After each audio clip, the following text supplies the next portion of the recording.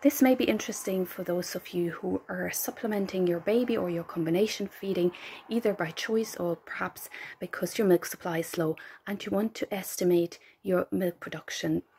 If you're pumping anyhow, then a study by Kend in 2018 looked at hourly expressions to estimate the milk production. So what the participants were doing was they pumped their breasts for 10 minutes after the first letdown every hour.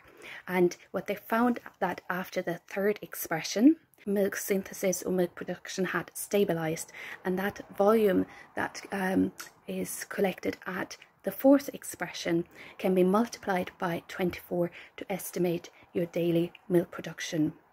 Now, bearing in mind that perhaps not all mothers respond well to an electric breast pump, and the way a baby removes milk from the breast may be very different.